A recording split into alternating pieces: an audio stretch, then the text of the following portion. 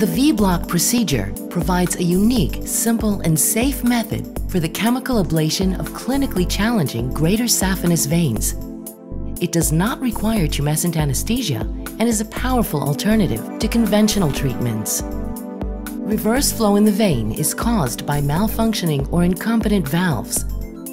The greater saphenous vein is punctured below the knee with a 21-gauge micropuncture needle, and a .035 guide wire is advanced into the common femoral vein.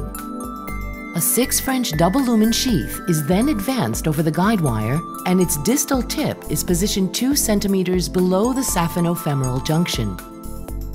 The V-Block safety plug, which is designed to block the blood flow, is then positioned at the end of the sheath and deployed. Its proper position is confirmed with ultrasound.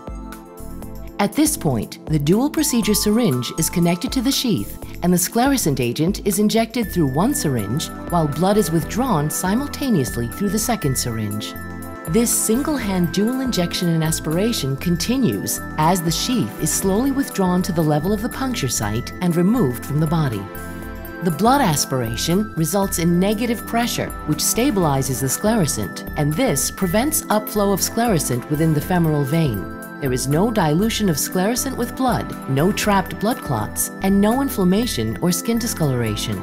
After manual compression, a Steri-strip is applied to the puncture site.